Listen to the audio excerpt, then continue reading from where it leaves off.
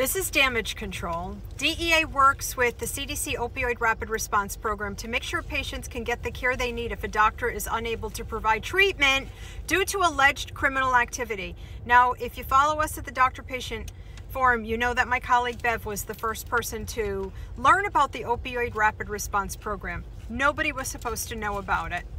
Bev became very involved with this program along with Carrie, another researcher of ours, and the CDC banned both Bev and Carrie, or Bev at least, from participating in any webinars discussing the ORRP, and Bev FOIA'd the CDC, and that's how we learned about this. This is damage control right now. I contacted the Senate Judiciary Committee. I've emailed them several times, and I said we have sufficient evidence to prove that this program only exists in theory and that both the DEA and the CDC have misappropriated millions and millions of dollars that were specifically supposed to be used for this program. The DEA arrests these doctors, and there's nothing but abandoned pain patients in the country. Millions of them.